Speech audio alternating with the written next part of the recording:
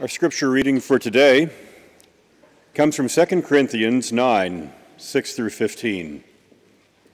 The heading in many of our versions is Generosity Encouraged, beginning here at verse 6. Remember this, whoever sows sparingly will also reap sparingly, and whoever sows generously will also reap generously. Each of you should give what you have decided in your heart to give, not reluctantly or under compulsion, for God loves a cheerful giver. And God is able to bless you abundantly, so that in all things, at all times, having all that you need, you will abound in every good work. As it is written, they have freely scattered their gifts to the poor, their righteousness endures forever. Now, he who supplies seed to the sower and bread for food will also supply and increase your store of seed and will enlarge the harvest of your righteousness. You will be enriched in every way so that you can be generous on every occasion, and through us your generosity will result in thanksgiving to God. This service that you perform is not only supplying the needs of the Lord's people, but is also overflowing in many expressions of thanks to God.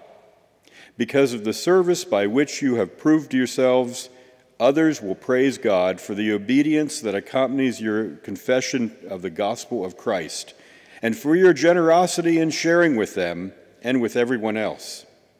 And in their prayers for you, their hearts will go out to you because of the surpassing grace God has given you. Thanks be to God for his indescribable gift.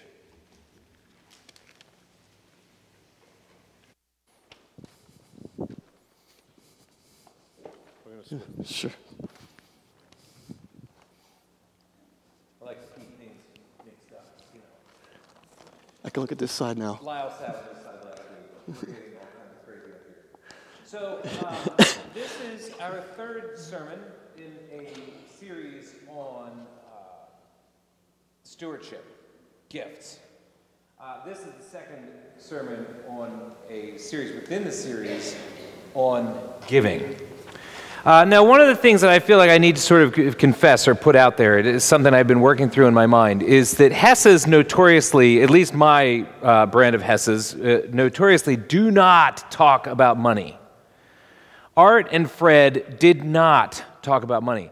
So talking about money makes me just a little bit uncomfortable, a little bit nervous. We did not like people telling us what to do with money. As a matter of fact, I think one time I tried to get my dad, who owned his own business, to support a basketball team that I was playing on, and you would have thought that I was asking him to start an NBA franchise. So, two things. One of the things is I've brought Lyle up here with me to sort of help me. We sort of have conversation about money, and then I feel like it's a little bit less in your face. The other thing was, though, as I was driving to church this morning, like there was this little part of me that could almost hear God saying to me, Hunter, what we are talking about is not something that should feel funny. It shouldn't feel awkward. As a matter of fact, what we're talking about is super important because we're talking about the ways that I, God, bless you and the ways that I, God, am inviting you to participate in relationship with me. And as a matter of fact, the giving is a gift. I guess one of the things that I was thinking was I've never in my entire experience of 14 years of being a pastor had anyone say to me, Hunter, I gave so much that my life was completely ruined. But I have had many people say to me, Hunter, when I started taking giving seriously, my life was changed forever. So that gives you a little bit of a backdrop into where we're at and how we got here and the ways that we're thinking.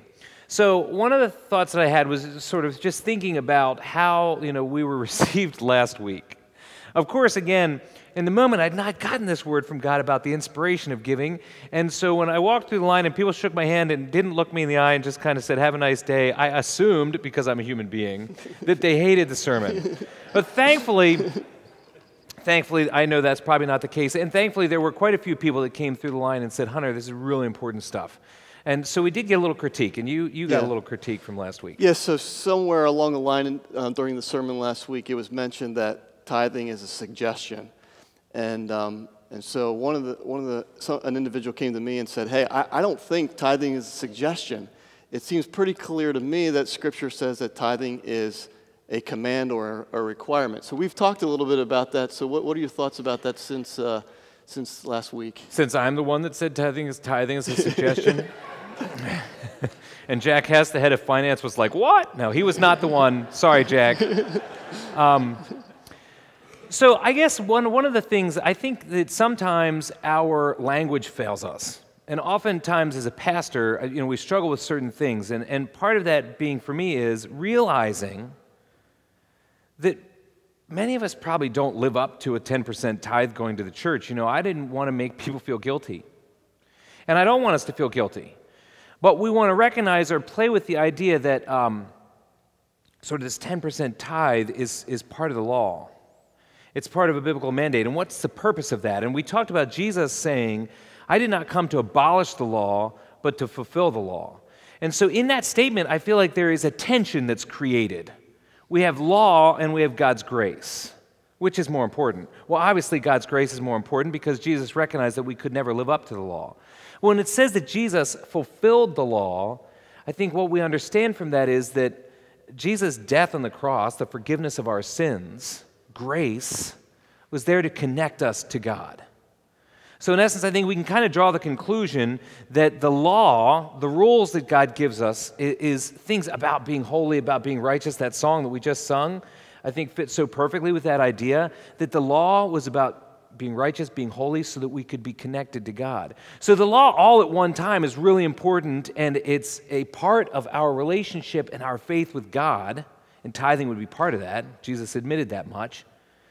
But there's also grace, because Jesus understood that as human beings, very rarely we live up to that law. So you had sort of an analogy I liked. Yeah, we were talking about this, and it made me think of just the whole, thinking about the analogy of our health.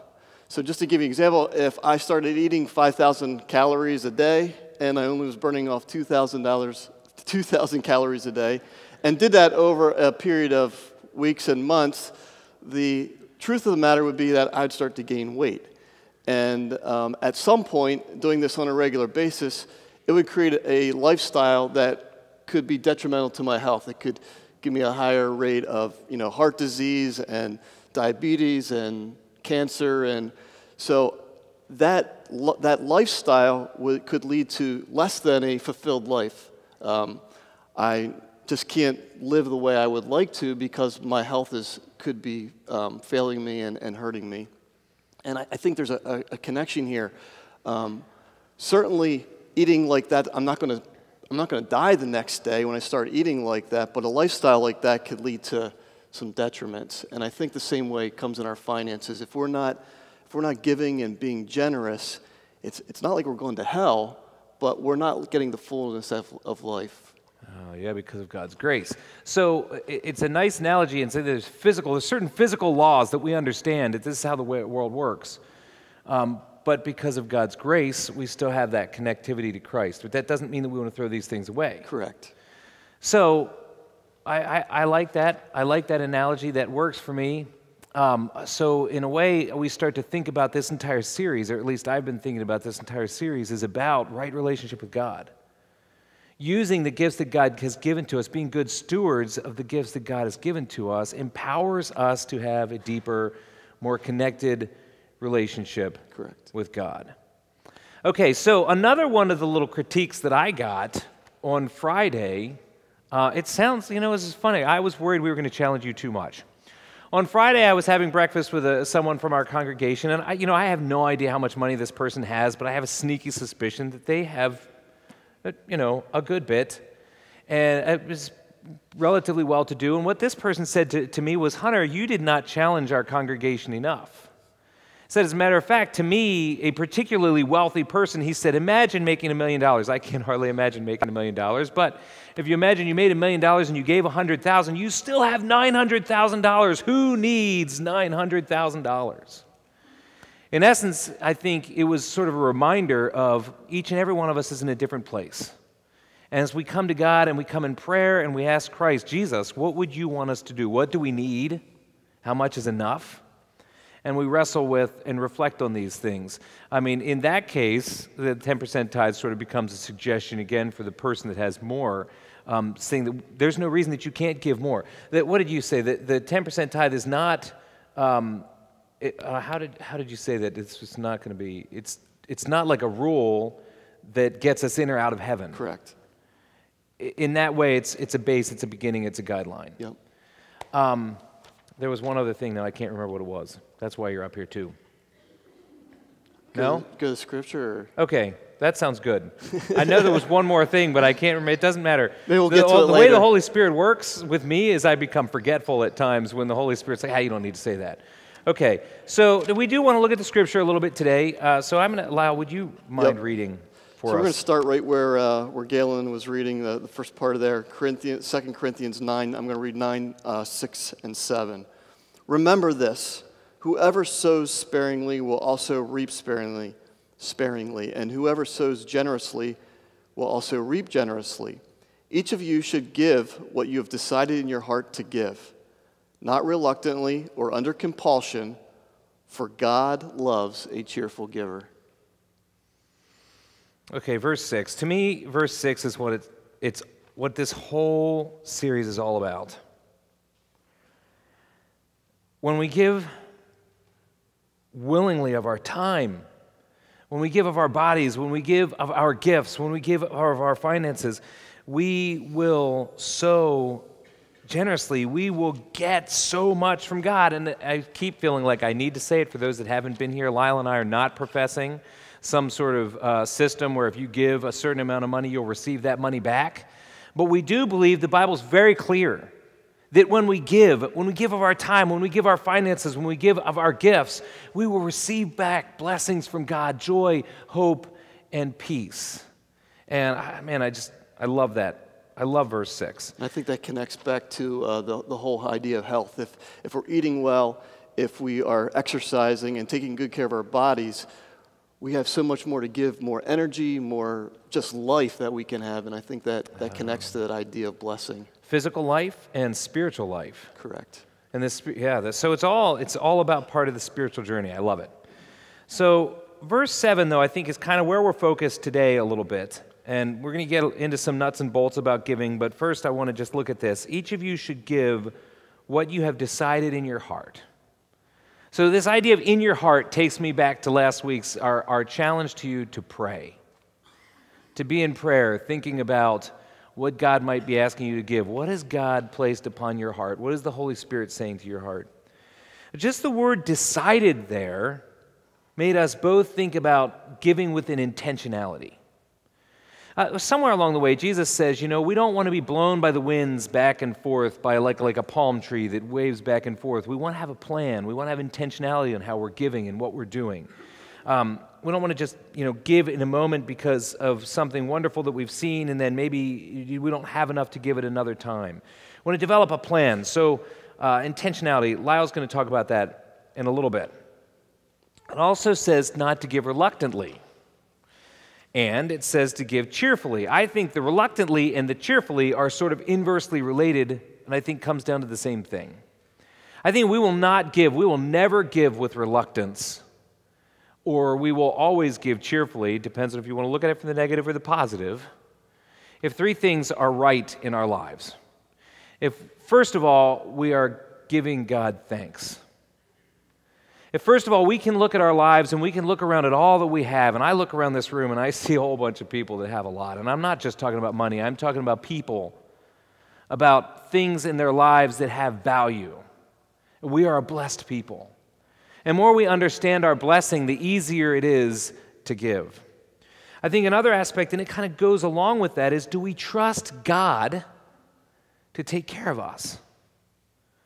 In Genesis, when God talks to Abram, God says to Abram, I will bless you, and you will be a blessing. I will bless you. Do we trust God that we will have enough? Do we trust God that we will have the things that we need? When we trust God that we will have enough and we'll have the things that we need, it's much easier to give because we know that we don't need what we're giving. Another aspect, and the last aspect of that giving is trusting that God will build the kingdom with that money. Do we trust that God will build the kingdom with the money that we give? I think sometimes people hold back from giving to a church because they just don't like the direction that a church is going. Can we trust that sometimes God is going to build the kingdom in ways that we don't expect? Or maybe it's our job to change the church that we're in, so that our church has the right focus and is moving the directions that we want it to.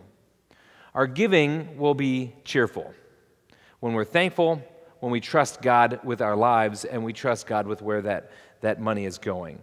So I promised you that we would spend a little time focused on what it means to be an intentional giver. I'm going to turn it over to Lyle in the midst of that. Yeah, I told a story last week about giving in my life, just what I've observed from my parents, and I think a strong tradition within my growing up, and I think within this church, is the envelope system. We're going to talk a little bit some of the nuts and bolts here about giving and thinking about that.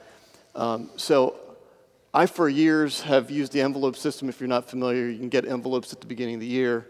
You can put your check or cash in the envelope, and then it keeps track of your giving throughout the year. And I was very reluctant to stop doing that, even though there was some pulls from church encouragement. Hey, like electronic giving's easier, and it creates consistent cash flow for the church. But there was something about the participation element that I was afraid to give up. And this is where each person needs to come down and say, okay, what system works best for you? Eventually, the convenience of the bill pay and the electronic system eventually won over, and that's the current system that I use, that Janae and I use. So the way I have it set up is I have a bill pay that's corresponding with my direct deposit from my check. So the day after my check comes in my account, there's a corresponding bill pay that comes out to the church. And that, for me, connects with some of the first fruits teaching. We haven't talked much about that, but the idea that the first is coming to God. And so then, when I get a raise, then I just go in and adjust that up to whatever the amount is. And one of the questions that also came out of last week's sermon, and I often get is, well, should the tithe be off the gross or off the net? And for me, I feel it's pretty clear. I think it should be off the gross for a number of reasons. One is, if you look back to the scriptures that we looked at last week, it was teaching the Israelites to bring 10% of all they produced. It didn't say anything about a net of anything. And so I think from scripture it's pretty clear. And also, if you look just in practicality, our taxes don't come off anything. I mean, the taxes come off the gross. If you contribute to a 401k, that comes off the gross. I feel personally convicted that my tithe should also come off the gross. I still like to put the envelope in the basket. There's something for me about putting it in there, and something even for me about my children watching that happen, to see that this is what we do as followers of Jesus. Though I will tell you, the weeks that we go on vacation, the week after that, when I'm writing the double check, always sort of hurts just a little bit. That human nature inside of me, does not love writing the double. Again, we're not here to tell you exactly how to do it. The point behind this is be intentional. Have a plan, have a system that works for you to do this on a regular basis. A couple other things that I've observed that I thought I'd share with you. These are just ideas that I've gathered along the way from work and some other things that I'll just share this morning. One was I had a family who had committed to increase their percentage of giving by 1% per year. I think they had a cap that they were trying to get to 25% of their total income was going to go to charity. So just, again, I don't know where this hits you, but if you're looking at ways of challenging yourselves, that might be something that you want to apply. So every year they would intentionally look, okay, what have we given? What's our income? And then try to move that up 1%. Another story I heard, this was somebody who was in their mid-20s, were just starting into business, and they committed that they were going to cap their lifestyle. They were only going to live off a certain amount of money. I think there was a system that they had to increase that with like the standard of living increase is like 3% or something. But anything that their business or other sources of income generated, that was all going to be given away. And the amazing part, they're telling a story now 2 or 3 decades after making that commitment, and the business has just amazingly flourished, and they are giving like literally hundreds of thousands of dollars away from the profits. It might actually be in the millions from the profits of their business. So again, just things to think about of ways of challenging yourself to give more and be intentional. So, Lyle, when I hear you talking about those things, again, almost it gives me little heart palpitations. But, and I ask myself, why? Why does that sound so challenging, or why does that sound so hard? And I think one of the things that I have to remember is, and why it might be more important to talk about this more than once every 4 years.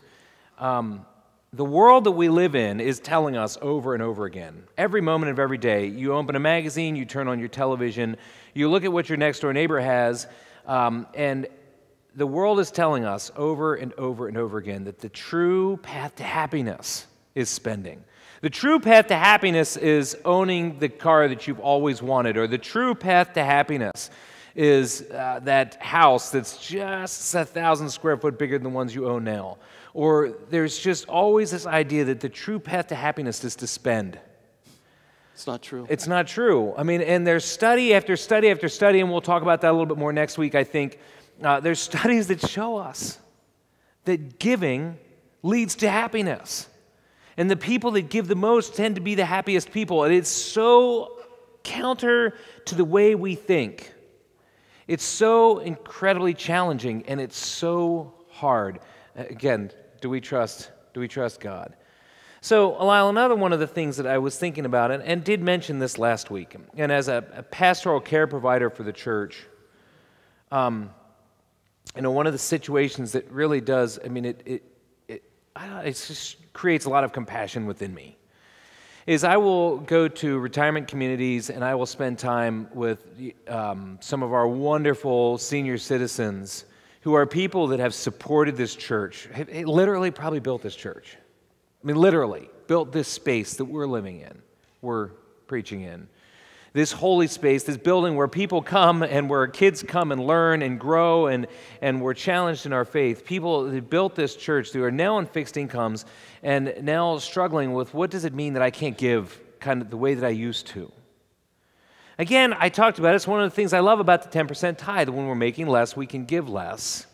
But I think there's something that just sort of hurts our souls sometimes when we're used to working and giving a certain amount and suddenly we can't give as much. And it almost feels like we're not pulling our weight. And I just want to say to you that that's not the case, that we are all in this together. We all have our place. And, the calling comes out of that. But you did have some ideas. Yeah, there's one strategy that specifically, again, we're getting into the nuts and bolts here a little bit, but one strategy for seniors that I just wanted to make sure everybody was aware of.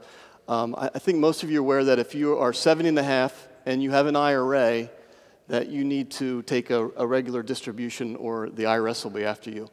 A few years ago, there was a rule put in place or a little bit of a change that allowed you to let that instead of you taking it in a distribution to yourself, you could give that distribution directly to a charity, to a church or a charity of your choice.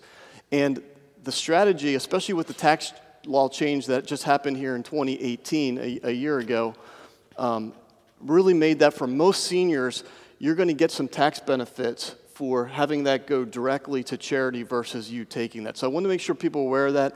You should be talking to an advisor or wherever your IRA is about the benefits of that, or to your tax person. I've seen it save people somewhere. Again, it's going to vary maybe considerably on your situation, but I've seen it save people $1,000, $1,500 in taxes by just making that simple adjustment. And it doesn't, if you're giving the money away anyway, it doesn't really make any difference in your cash flow. In fact, obviously the tax savings is a benefit to your cash flow. Yeah. Sort of made me think about one of the stories that I've heard that I still just sort of shake my head at the whole thing. But there was a gentleman at Zion Mennonite Church who told me, one part that made me shake my head was how open he was, but that's fine. Told me that he had basically his family farm, and upon his death, the farm would be donated to the Mennonite Foundation, I think. The Mennonite Foundation would sell the farm, process that cash, and invest it, and then his children would receive income from that fund for the next 20 years. At the end of the 20 years, the money would go to the church. The money, to get the tax savings, your money had to go to an organization. Right. So in 20 years, the church would get money. So the part that I thought was really funny was just imagining being that pastor who's there. Maybe you're at a finance meeting. We just got a check from so-and-so. Nobody even knows who this person was. 20 years ago, they passed away.